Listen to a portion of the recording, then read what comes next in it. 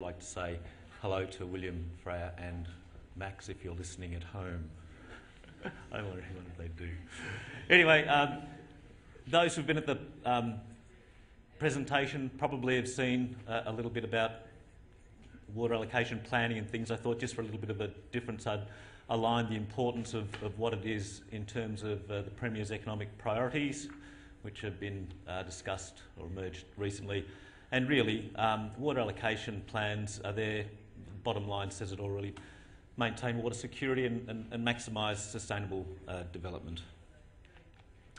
That's the region that I'll be talking about today, but familiar to you all, the western and the eastern Mount Lofty Ranges. There's a separate water management plan, water allocation plan for each. The two sites from which the data I use today are from those particular ones.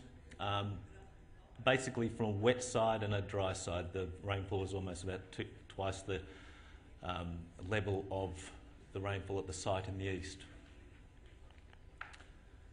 There are significant challenges to implementing water allocation plans, as everybody is aware.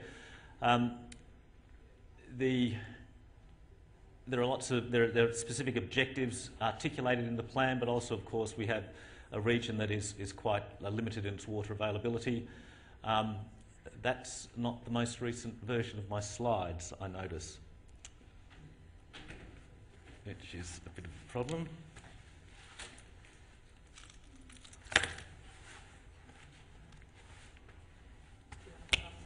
I do have another one, yeah.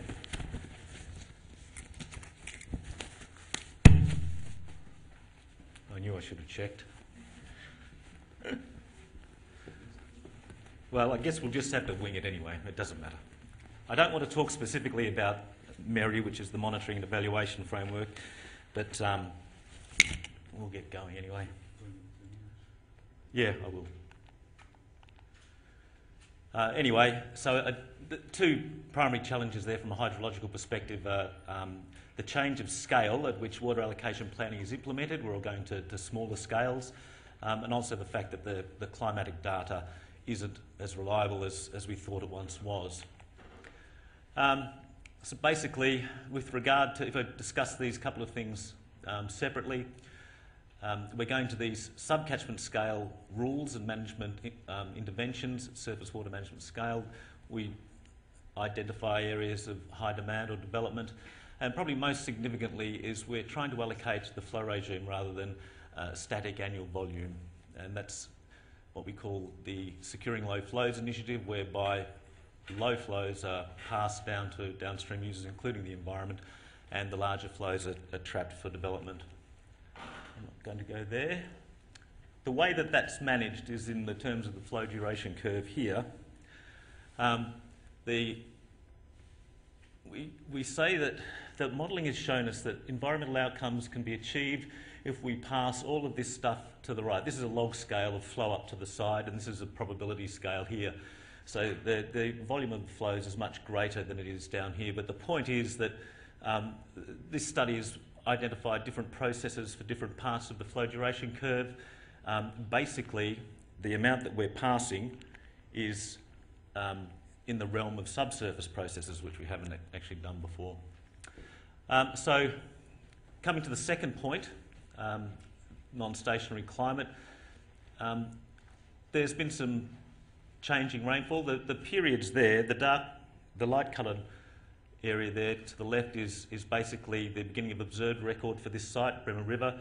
We've got a little bit of earlier data to 1970 with the other one at Scott Creek, which basically coincides with the period over which the WAP was made. This point here, 2006, is the end of the WAP period, and so the comparisons are made between these two. Rainfall's a little bit lower, but not significantly, and stream flow and base flow, total flow here, base flow is the part that comes out of the ground, more or less, and that's changed as well, gotten a little bit lower in recent times since the WAP, but not significantly so. Going across to Scott Creek, rainfall is still not significantly different to the WAP period. However, total flow and base flow is significant in 3 out of the 4 performance criteria that I used in that assessment. So there's a bit of a change happening there. And that's one of the consequences of not having the right thing. The point is that subsurface processes seem to be changing in some places. Comparing it to total cumulative rainfall, this is the classic double mass plot, total flow on the left, base flow on the right. At Bremer on the eastern side of the hills, red dots are dry years, purple circles are high evapotranspiration years, and the red is a catchment parameter that I'll talk about later. Basically, Bremer River, if we've... oh, this has got the wrong dots on it too, damn it. Oh, well, anyway, my most recent slide had an extra year, which is last year, which is a shame because it shows something interesting, but here we go. Anyway, the pattern of variability between total stream flow and base flow does show a little bit of a falling over or a gentling of the slope, which indicates lower levels of runoff or the same amount of precipitation. And the patterns in which that can occur, I might as well go to Scott Creek actually, patterns in which that can occur basically occur after these significant red dots. That's the 70s. Hardly pretty similar really, but base flow and stream flow quite different in Scott Creek. You can see how after the intense couple of years that stream flow basically started to come back in the years immediately after it. In base flow, the response was suppressed for a longer period of time. And the same is true with the end of the millennium drought up there, a couple of dry years in a row. Some average years returned the flow and it started to kick the gradient back up, but base flows remained suppressed. 2015 is another red dot. The only two other place where there's more than one red dot is that place there, and you can see that there's this marked repression of base flow. So we've got a situation where base flow and stream flow are significantly changed. We've got a time now where there's risks of things looking quite unpleasant. So that short-term climatic events can produce this more persistent change. And I just make the comment that with the trend of those changes really gives you the impression of a changing climate, a gradually changing, drying catchment, as though the amount of water and the connectivity between the streams and the near-surface groundwater is becoming more distant, as though you've pulled the plug out of the bottom of the catchment and everything's just sort of shifting down a little bit. The point too there that I would make is that the shift is a little bit more pronounced in wetter areas where there is more water to lose in the first place than in the second. I'm not going to do that one either. And I'm not going to do that one either. I want to get onto the assessment evaluation. So basically we need something that looks at climate, heat and some of the catchment processes. Where can we find such a thing? Does such a thing exist? Well, it does. A bloke did one in the 1950s. His name was Boudico. And for those who know, it is quite famous actually. That's the equation there. And he had postulated two boundary conditions. That is, that the ratio between potential evapotranspiration and rainfall and actual evapotranspiration and rainfall were limited by two lines. This one is where actual evapotranspiration is equal to rainfall. That is, every amount of bit of rain you get goes off into the atmosphere. That's a classic of dry places like Australia. So that side of the one is basically called water limited, such as we see around here. And where evapotranspiration equals potential evapotranspiration on this diagonal line, and this bit in here is called radiation limited. Thereby you've got so much water, it's only the amount of sun, the water exceeds the amount that's able to be evaporated, and that's like your humid tropics and things like that.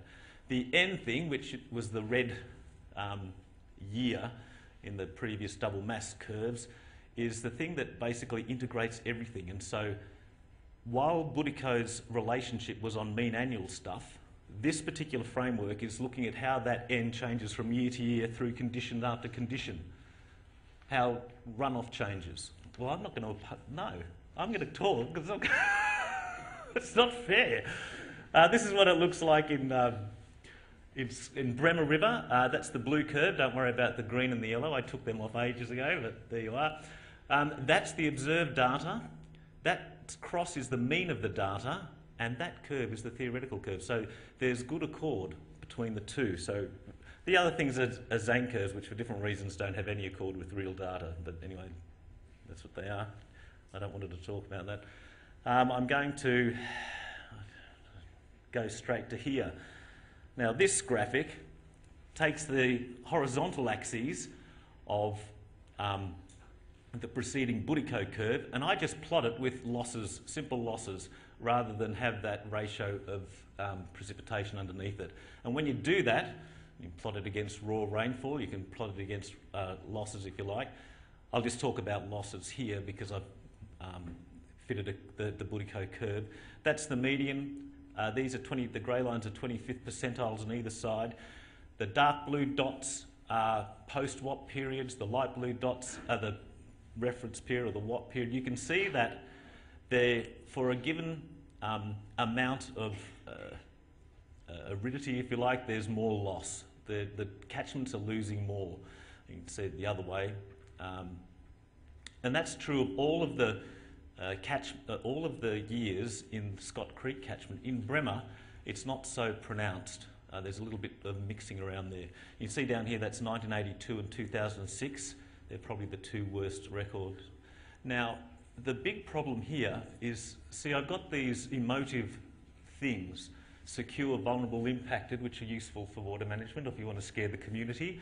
2015 is in there somewhere, and it didn't come out in that one, but nonetheless. So if you could imagine that 2015 is there and it's there aren't two consecutive years in this, what I've called in that particular one, impacted state, and it's not far from two unambiguously horrid years.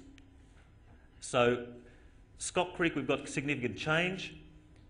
We've got two consecutive years implying a risk. Bremer River, we've got not significant change, but the data is very similar. 2015 and 2014 are there. So there's a couple of interesting things. I'm not going to talk about flow duration curves as part of this whole thing, but I think really the take-home message is that, yes, there's lots of reasonable data. There's some transparent tools that we can use that conveys a message.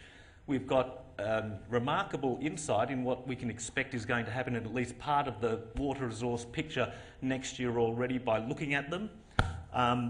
Change is one thing to talk about. Some places have not experienced change, but they're existing at the same level of risk. Where there's less water to have been lost already, there is less change. It's not a measure of the risk. Scott Creek has fat on the bone. That's being cut from a surface water groundwater interaction perspective. And that's about it. Thank you. Thank you.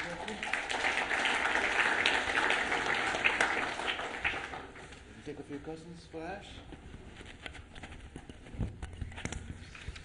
Yeah. The most recent information giving any sense to guidance by the agency that we might need to revisit allocation levels and low flow content? Well, the WAP is due for revision.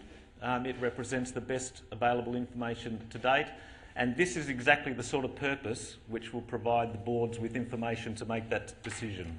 Yeah. Yeah. The decision to charge licence holders for a standard fee for their allocation rather than actual water usage, what impact will that have in a high stress year? I couldn't speculate on the price of water, madam. I'm sorry, really couldn't. Do you have any other questions?